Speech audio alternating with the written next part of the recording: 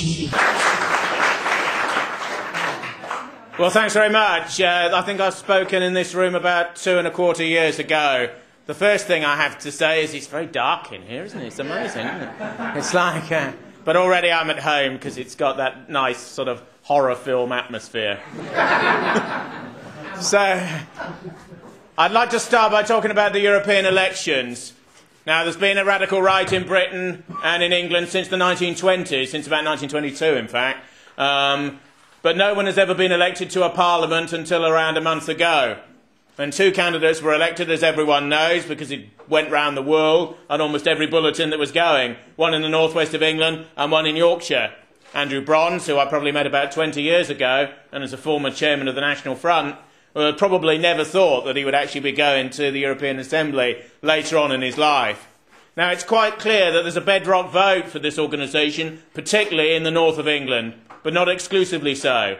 Simon Darby was almost elected in the West Midlands, and Eddie Butler, the Eastern Regional Organiser, who's just been made National Organiser, was only around 22, 23, maybe at the outside 25,000 votes from being elected in the Eastern Region.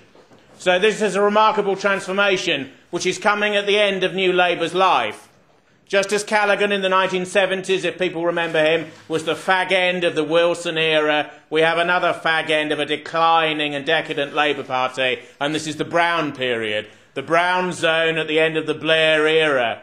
It's quite clear, if you look right across the country, that with the odd rotten borough accepted, Labour is in terminal decline. They've got a lower councillor base than at any time since the 1950s. They have a lower number of Euro MPs than any time since we entered what was then the common market. They do not control London. They do not control many big cities. And everywhere where people have a chance to vote against them, they take an opportunity to do so. Of course, this means they vote for other parties like Plaid in Wales, the SNP in Scotland, the Liberals in certain northern cities and so on. And in the south of England and in the Midlands, they vote Conservative just to get Labour members out in areas where their majorities are relatively thin. The media was aghast when the British National Party won 2 seats late at night when they were counted up a couple of days after the reckoning.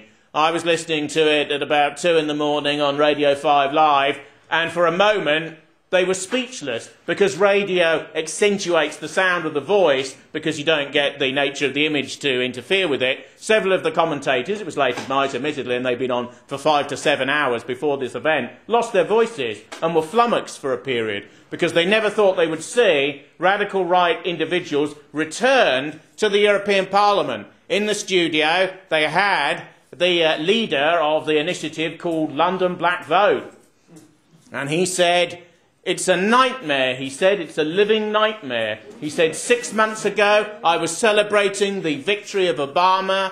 We were all celebrating that victory, he said. And now we're sending, rude word beginning with F, individuals to the European Parliament. Now, is it the beginning of something very big in this society as Labour dies? I think the first thing the radical right has to do is to secure its own vote. 943,000 people voted for this political party, primarily to the north of the Midlands, but also elsewhere. There were worrying signs. The vote in London, in a sense, should have been bigger, but the enormous demographic changes in London are such that this is what we face in some of the big cities like London and Birmingham. Nevertheless, this is an extraordinary event because the wall of sand has had a crack through it and has come unstuck and has partly gone down. And politics in the society will never quite be the same again. What you have to do, in my opinion, is to instaurate or to build upon or to make iron hard the largely, but not exclusively, working class vote in the north of England in particular. You have to make your own vote, particularly at European elections, but also at others, impregnable. You have to mean that all the lies and all the rest of it have virtually no effect. The Manchester Evening News run an extraordinary campaign of propaganda in the northwest of England in the 2 or 3 weeks before the poll. Quite unbelievable stuff, which hasn't been seen for several decades, in fact. Interestingly, it was taken down a tier because the Guardian group owns that Manchester rag. 2 weeks before the poll, this Manchester newspaper said the truth about the British National Party, the National Party are Nazis. 50 years ago, these people turned people into soap. Picture of a bar of soap. If you vote for this party in the northwest of England, you are endorsing this sort of thing. There was no restraint at all from the Manchester Evening News, which is, in a regional sense, the Guardian at another level. Interestingly, and partly as a result of a campaign against them and against some of their advertisers, pointing out that a considerable number of their would-be consumers actually might well vote for this political party in the northwest of England, there was a certain resiling and a certain backtracking, which you get in the media these days, particularly when their money is affected, because many of these journals are quite hard up. Guardian Group is teetering on the edge. The Independent is on the brink of collapse. We could see major changes in media ownership, just as we're seeing major demographic change, major political change, major party change. There are many things to do. This party has to attract more middle-class voters. You can't win without them. And it's noticeable that UKIP has broken off a part of those people who vote Conservative in their sleep without thinking about it. The interesting thing is in the South East, the UKIP vote went down, and UKIP is there. And UKIP is, or contains people who are partly sympathetic, only partly, but in politics, the point is to bring people along. Politics is about energy and what you can do when a certain role begins.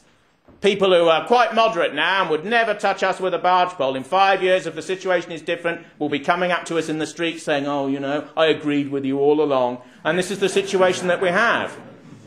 Now, I remember I had a dinner once with Jean-Marie Le Pen, the former leader of the French Front National, about 20 years ago. And when I was on the fringe of the right wing of the Conservative Party at that time and attended a group the day after, half the people in the audience booed and half of them cheered. And I think UKIP's the same. There are people in UKIP who can be detached and broken away, who want something slightly harder, something more robust, because UKIP's MEPs are meaningless. The only time they get in the media after they're elected is one of them is found out to be corrupt or engaged in benefit fraud like Ashley Moat and he's dragged off. That's the only time the media notices them. They're led by a pal like Farage, but how much does he really talk about those sorts of issues? So the interesting thing is the breaking down of British politics as the Labour and Tory blocs and the Liberals sandwiched in between them fracture and break. 15% of people say they will never vote for the mainstream parties again. And there is immense hatred, that is not too strong a word, amongst primarily working class white people in the big cities for Labour and for the Labour political machine.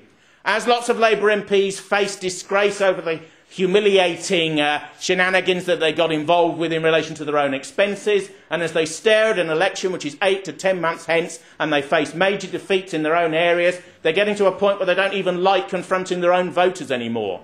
Even when the Tories won in Norwich the other day, they were appalled privately by the amount of anti-establishment and anti-political venom on the doorstep that was given to all of the mainstream parties, even the one that got the vote. And the Tories only won that seat because the Labour vote stayed at home, partly out of a residual sympathy, in a mild and complicated way, for a dissentient former Labour MP, who some people thought was unfairly treated. Well, we passed judgment on that, but there is a degree to which probably the electors of his constituency didn't intend his daughter to live in a flat at their expense, but that's just another matter. If you notice, the whole of the Westminster class, Tory, Liberal and Labour, and some of the minority parties in and around Westminster of a Celtic hue, have been involved in this corruption for a very long time. Tony Blair's mysterious transformation from an obscure lawyer to an absolute multiple millionaire by virtue of various properties that were acquired in and around Canonbury Square in Islington and elsewhere, all of the papers in relation to which were shredded retrospectively, is a very interesting transformation to behold. But all of these people will have their comeuppance. And when Brown said he wanted the inquiry about the Iraq war to be held in camera or in private, it was to spare Blair, his old rival and enemy within New Labour. Blair secretly fears that if there is a public tribunal about the Iraq war and the lies that got us into it half a decade ago, he will become, in his own words, an object of hatred. Well, the poor little chap, you know, he'll become an object of hatred. The truth is he's an object of hatred already for large parts of the population.